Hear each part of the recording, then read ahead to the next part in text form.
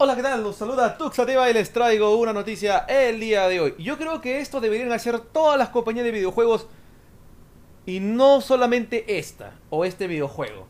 Les voy a contar qué pasa. Es sobre Tomb Raider, como en la imagen. Bueno, pues los diseñadores y los creadores prácticamente dijeron lo siguiente: Tomb Raider no va a tener demo.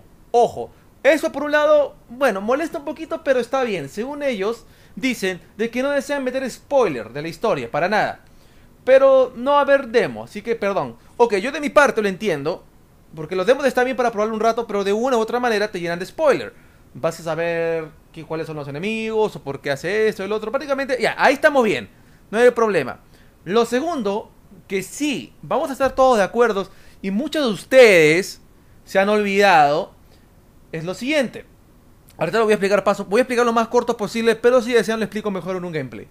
No va a haber Season Pass o Online Pass, pase de temporada o pase en línea. El pase de temporada es algo que se inició, si no me equivoco, corréjame muy bien, con los Call of Duty, que eran el comprar el Elite, ¿no? Que comprabas el Elite y bueno, te daban todos los DLCs.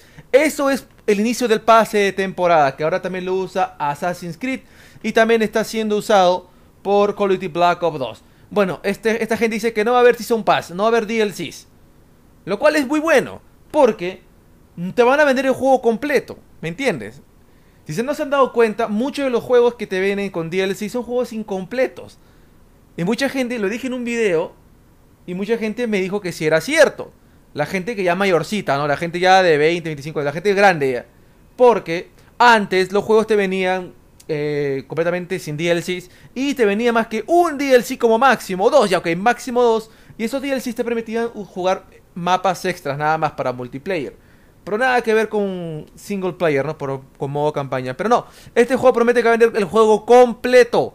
Vas a pagar tus $60 o como se paga en tu país por un juego completo, sin DLCs, no va a haber extras. Y lo segundo, y es muy importante, el pase online, el Online Pass. ¿Qué quiere decir eso?